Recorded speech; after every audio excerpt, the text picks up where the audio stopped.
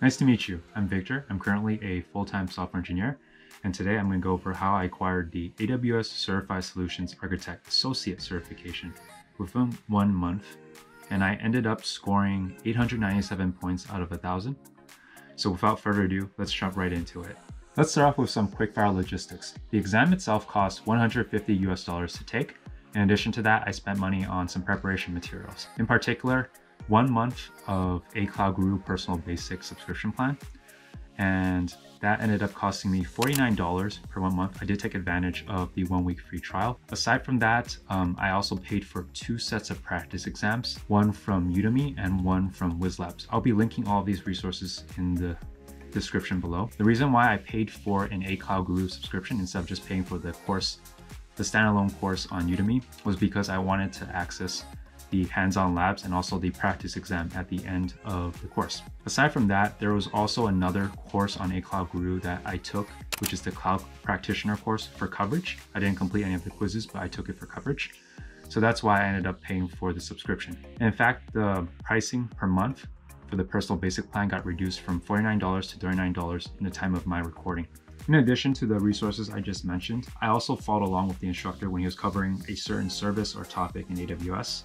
And as a result, I racked up an AWS bill of $17.16. I did go above the AWS free tier. And I did this because I wanted the full experience. I wanted more hands-on practice because I actually do plan on using AWS in my personal projects and at work. Moving on to the next topic, we have time. How much time did I spend preparing for this examination? I officially started studying for this on December 18th of 2020, and I took my exam on January 20th of 2021. I took some days off during this time period, and I had some days off also that I decided to spend extra time studying for. So on average, I would say I spent 5 hours studying for a total of 135 hours. Keep in mind, I did overstudy for this exam, given that I scored way above 720. So I didn't really need to score that high. But yeah, that's how much time I spent preparing for this exam. I would say if you want to spread it out a little bit, that's probably a good idea. I just wanted to get through this as soon as possible because at this current point in my life, I'm trying to work on one thing at a time. Next up, we have exam scheduling. Chances are, if you're like me, you're gonna be scheduling a remote proctored exam. If you're doing so, schedule it with Pearson VUE. This is gonna save you a lot of headache. It turns out that PSI has a lot of negative reviews, so do that. And if you're going for a popular time slot like a weekend in the morning, I would suggest you schedule this exam out weeks in advance, because those time slots run out often.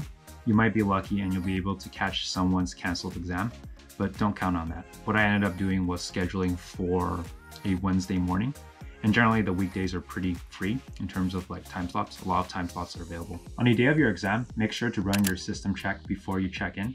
You're generally allowed to check in 30 minutes before the actual exam. And the reason you want to do this is to make sure that the exam software runs fine before you start your check-in process. For me, I ended up having to restart my computer during the check-in process because I did not disable screen time for my Mac. So you want to avoid that hassle. When you're taking your exam, make sure you find an environment that's quiet. The reason you want to do this is because you might get disqualified if they hear any noise or another person in the room. So keep that in mind. All right, so now let's jump into the meat of how I actually studied for this exam. I started off with the A Cloud Guru course for the certification, and that course was 36 hours long. I ended up spending a little bit over 50 hours to complete it. And the reason for that was I follow along with my own AWS account, and also I took a bunch of notes in the form of copying lecture slides until they stuck into my head. That's just how I study. Now, commenting on different aspects of the A Cloud Guru subscription. First off, the quizzes were great. The video was great. The practice exam was splendid. The UI was actually a lot better than the actual exam, so that's one thing to keep in mind. The explanation for everything was awesome. Good for studying material. One thing I didn't like about the A Cloud Guru subscription were the hands-on labs. Essentially, I felt like they were delivered in a poor fashion. First off, the instructions were in video format, so you had to go back and forth on the video to reread some instructions. Secondly, when you launch your lab environment, you have to open a new tab, copy and paste credentials over, and that could have been implemented with one click, and that's actually how WizLab does it. Thirdly, there wasn't any validation for your labs. So essentially you just tick which items that you completed at the bottom. And yeah, that's it. There's not really any validation on whether or not you actually completed the task in the lab. So I didn't really like that too much. So yeah, in addition to the Certified Solutions Architect course, I also took the Cloud Practitioner course on A Cloud Guru for more coverage. I just watched the video at 2x speed. All right, so let's talk about WizLabs. For the package that I purchased, it came with 8 full-length practice exams, 14 section quizzes for specific services, and 50 labs. I don't know if the labs are going to be offered when you do your purchase, but they were really helpful for me. First of all, I only completed 4 of the full-length practice exams, and I scored 81, 83, 86, and 90% respectively. Every time I took an exam, I went through the solutions in a very detailed manner. I covered everything, and I thought this tactic was superior in terms of just blindly studying for everything. It helped me identify areas that I was weak in, and also like the exam solutions were sufficient enough for me to review these topics for the most part. When it came to the section quizzes, I didn't touch any one of them, but you could probably do that if you feel weak in a certain service or area, if you want to improve your understanding of that service. Now for the labs, like I mentioned earlier, I do prefer these labs a lot better than the A Cloud Guru hands-on labs. And the reason because, first of all, the instructions were in text format. The labs were overall more turnkey, so they were a lot more convenient and intuitive. And also they had a validation system built in. So you were actually doing the lab and you're actually being tested on whether or not you completed the lab. One thing I would say about the labs, one drawback is you are actually limited to how many times you could take these labs because you are on a credit system. But overall, I still think it's worth it, and I can't recommend WizLabs enough. In addition to the aforementioned paid resources, I also used the following free resources. I went to the certification page and I went through some practice questions, the exam rubric, and the exam guide. I went to AWS training for the AWS well-architectured training course. I don't know how helpful that was, but I completed it for the sake of it. Now time for some external resources. I first use J. Cole Morrison's article on VPC. He basically creates an analogy for VPC in terms of a city, and this helps you understand this concept a lot. This is one of the more difficult concepts to wrap your head around. So I definitely recommend this article. And the final resource I'm going to mention today is Jayendra's blog. And this is basically like a giant list of cheat sheets for AWS exams. And I basically went here whenever I needed to dive deep into a topic. And yeah, that's basically all the resources that I used. So that basically sums up how I prepared for this exam. And I'm going to end this video with a bonus tip. Chances are if you're watching this, you're interested in getting this certification.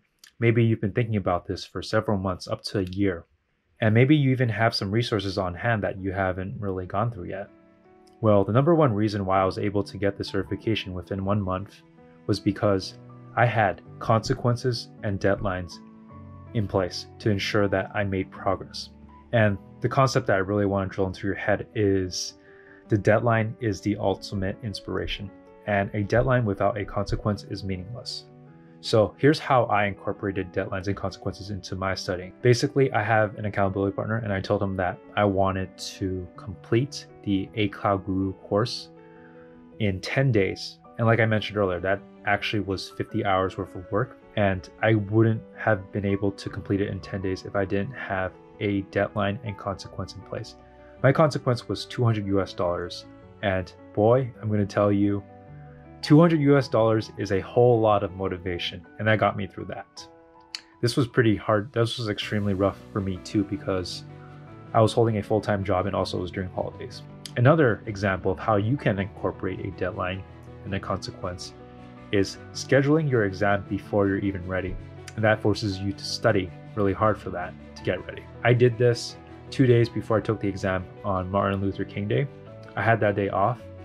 And personally, I've already been going into a slump of like not really taking studying too hard and just really lagging out. So basically that morning, the morning of, I scheduled my exam for 2 days from then. And that basically forced me to study optimally for the next 2 days to finish strong. Because if I didn't, I'd have to take this exam again. And the worst part is I would have to pay another $150 US to schedule that exam. So that was enough motivation for me to finish strong, and I did. But yeah, those are 2 examples on how you can incorporate consequence deadlines to ensure that you've acquired this exam in a timely fashion. Don't drag it out. You don't want to do that. You could do this in a short time. Do one thing at a time.